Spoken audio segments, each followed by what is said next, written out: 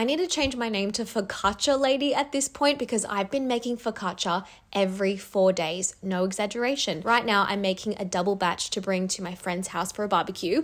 Now, here's the thing. When I was looking at how to make focaccia, because I just think it's such a cool thing to know how to whip up at home, I found all these TikTok recipes and these Google recipes, and I'm not gonna lie, I tried to follow them to a T, and it just didn't work out for me. So I think the best way to teach someone how to cook something is to show them and tell them what to look for when you're making a batter, when you're making a dough. So if you would like to know how I make my focaccia, which is so easy, so quick, and honestly foolproof, then comment below and I'll be sure to film how I make my garlic and rosemary fluffy focaccia.